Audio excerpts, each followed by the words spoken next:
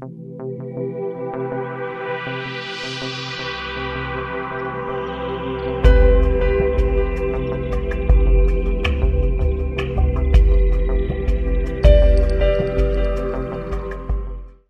I finished my JAM exams, I was just at home, not much to do. So I enrolled for a 6-month-long diploma in computer programming. And it wasn't born out of any particular desire to be a techie. I was merely looking for a way to pass the time. So I looked for the longest course they had, and I enrolled for it. But what that did was that it introduced me to a wonderful world of black screens and green text. This was back in the day, so the computers were very different from how they were now. There was no color screen, just black and green. And then I was introduced to WordPerfect, Lotus 123, DBase 4. I'm sure most of you have never heard of these applications. A lot of them required memorizing shortcuts. So you had to remember, okay, Control and F2 does this, Control and F8 does that. But I totally loved it. I really enjoyed it. And after I finished the course, I just started writing programs. I would wake up in the morning, start developing, and it was very interesting. I loved it. Then shortly after that, I went to university. I left for university, and I was studying economics. While I was in university, I got a laptop and a printer, and I decided to start a business typing essays and assignments for other students. Now, some of my friends heard about this, and they thought, do you expect a student to pay you to do something that they could do themselves? But I was like, sure, why not? And yeah, it was true, because students were more than willing to pay somebody to do something that they didn't want to do themselves. And back then, a lot of students were not interested in typing. So business was booming. It was really good, and I got very busy. After a while, I had to stop my business because it actually didn't give me time to do my own assignments. But what it did was that it got me thinking about how women could use information technology for their financial empowerment. And I say women because I'm a woman, first of all, and I've always had a very deep passion for women living more empowered lives.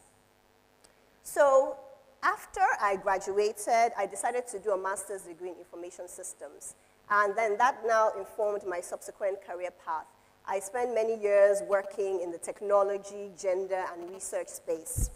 So by the time I had decided to set up the Women's Technology Empowerment Center, WTEC, I had volunteered at a women's shelter where I was working in the computer lab with women who had left abusive relationships and marriages, many of them with young children, and I saw how having basic computer literacy skills enabled them to get jobs that were previously out of their reach.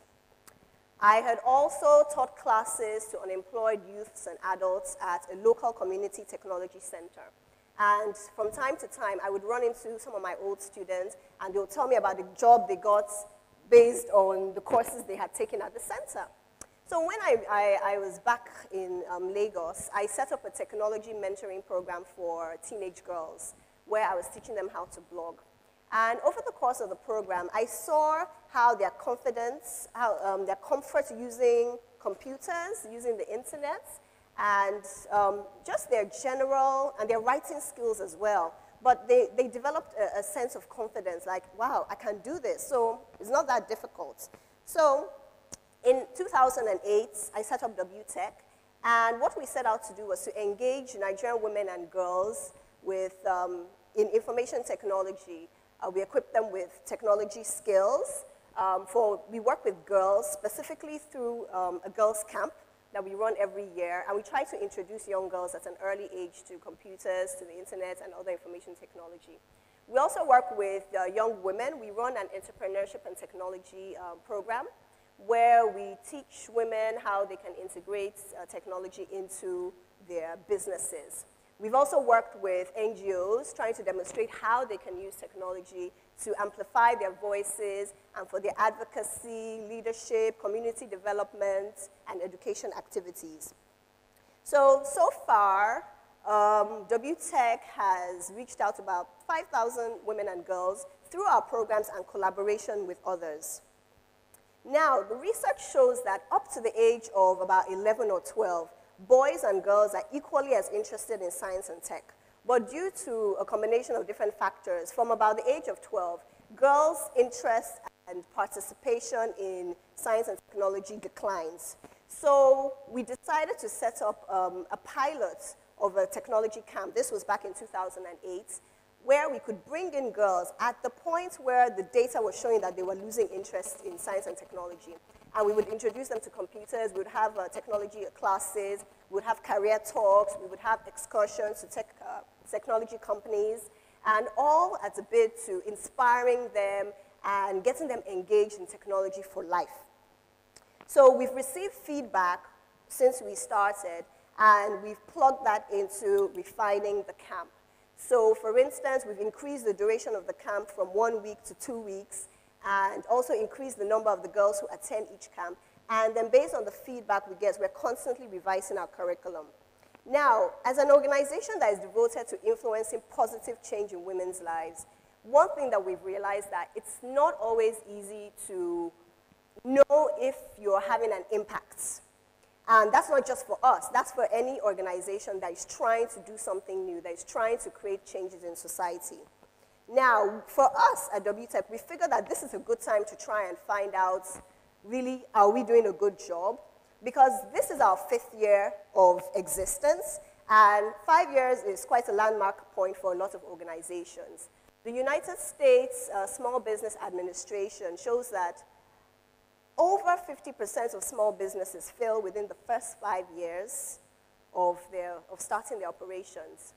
And as an NGO, I mean, people think, oh, an NGO is a charity. But really, non-governmental organizations have the same goal as business enterprises. That's that you don't want to make any losses, and you want to generate enough revenue that you can plug back into your organization to help it grow over the longer term.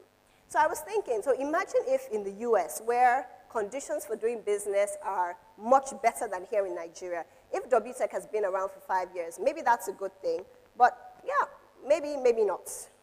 Now, one thing that I urge all organizations or people who are trying to bring about social innovation to do is to make sure that they develop a matrix or evaluation tools so that think about this before you start your work, so that you can use it to measure your work along the way. So you can always ask yourself, are we doing a good job? What are the weaknesses in our system? So we at WTEC have developed that. But then one thing we realized very early on was that our evaluation tools helped us to track what was happening while the program was going on. But then what happens afterwards? What happens after the camp is over? After our workshops are over and our alumni, graduate and they go, then what happens? We realized that our tools were not good enough. They were not giving us accurate information about what happens afterwards. So we developed another tool, which is an interview that we administer 6 months after the program has started. So we call up our alumni and find out, so the things that you learned during your time with WTEC, are you using them? If so, how? And if they're not, why? And that was very good because it let us know that a lot of the women and girls were not using the tools. Well, I would say maybe like about half of them. And the problem was that they didn't have access. They didn't have access to the computers. They didn't have access to the internet. I mean, this was in 2008, 2009, the early years. So we realized that this was a major problem in our strategy. If we wanted to be successful in our mission, we had to find a way that we could provide access for our alumni and support them over the long term so that they could build up on their technology skills and really become engaged. So that helped us to come up with the decision to set up our own technology training center. Before that, we would use computer labs in different organizations, different schools, because we didn't have the budgets to set up our own. So we set it up with the intention that our alumni, after they graduate, could come back and use the space for free. And at the same time, we offered business services to members of our local community, but they would pay for it. And in paying for it, they would subsidize our alumni being able to use it for free. So that's another thing I realized as well. Along the way, as you go on with your projects, I mean, I know that, students are very, well, at least I know always, they were very passionate about different things. And sometimes you're like, I want to do this. I want to tackle this issue in government, or I'm not happy about something in my community, it's always good to try and take stock along the way. So far, so good. From time to time, we meet some of our alumni, some of the girls who attended the camp, for instance, and they tell us that, wow, that's because of the camp and maybe the career talks and all the classes we had, I've decided to pursue a career in science and technology. And I mean, when we hear that, I mean, it makes us very happy. Sometimes we meet some of our girls who tell us, well, I decided that I'm not interested in pursuing a career in science and technology, but I really enjoyed the classes that we took, so I would like to keep learning and keep using technology. And that's fine, that's great. Sometimes we meet our alumni who are not interested in doing anything technology related, and they're not interested in building up on their skills. And well, sometimes that happens when you're trying to bring about change. And another point is that our world today is very different from how it was years ago. One of the earlier TED Talks that we were listening to said this: technology has really changed a lot. It's changed how we live, it's changed how we do business, and so it's very difficult for us to separate our technology lives from our non-technology lives. So even for those girls and women who attended our programs and are still not particularly interested in technology, what my hope is, or our hope is that their time and their experiences at WTEC will have better equipped them to navigate in this technology-driven world. Now, another point I wanted to make about when you're trying to create social change is that a lot of times people will ask you for your impacts. How do you know you're doing a good job? What are your numbers? Yes, this. How many people have you impacted? And all that. Fair enough questions. Our evaluations are filled with questions that ask for specific data that can be counted. But not all our success stories can be counted or in big numbers. Sometimes the success is in maybe one person that you are able to, for instance, we've had some girls who were able to set up blogs for their mothers who had businesses.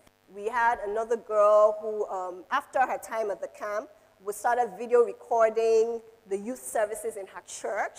And then we do have the girls who decide that they're going to pursue technology careers. You know, that's great. But then change does not always happen in a big way. Sometimes it's in very tiny ways. If you get funding from donors, like we get some funding from donors, and they will ask for big numbers, you know, I think it's important that we try to find all the ways, aside from numbers, that we can use to describe our work.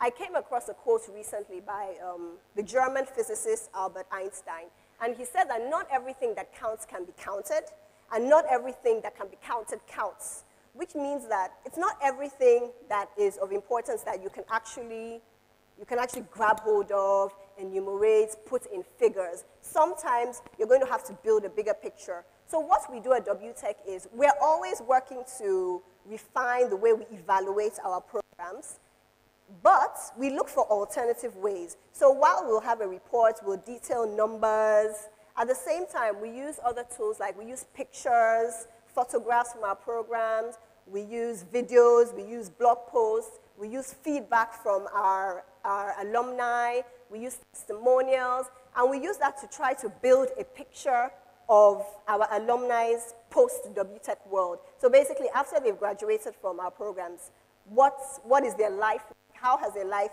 changed? How is their life better as a result of attending a program? And I think it's very important that all organizations, all social sector organizations do this. I'm attending a course right now on social sector management, and one thing that I've gotten is that if you ever have to choose between quality and quantity in your program, go for quality every time. There's no substitute for doing good work, even if you feel that you're not reaching out to as many people as you would like to. It's much better to focus on having rigor and depth in your program as opposed to trying to reach as many people as possible, but affecting them in a very superficial way. So I would just like to say that I think that if you're working in the social space, try to find ways that you can describe your work. And it's very good, I think. It also changes your relationship with your funders. Number one, if you're able to describe your work and the progress you're seeing in your work, not just in terms of numbers, but using other things like photographs and videos and maybe like a short documentary, testimonials, it builds a richer picture of the change that you're seeing within maybe your community that you're working in and how the problem you're addressing is changing. It also lets other people know what the complexities are in your work, and it helps them appreciate the hard work that you're doing better. And then your funders, or whoever is supporting you, or whoever is looking at you, observing the work you're doing, they start to see you as a true expert in the community that you're working in. They recognize that you have a true understanding of the problem that you're trying to solve. For me, what I'm passionate about is I'm passionate about girls and women living empowered lives, fulfilled lives, and technology is one tool that I use to do this. For you, your passion could be something else, and you could be using a different tool. So thank you so much for listening, and I urge you all to go out and make some change.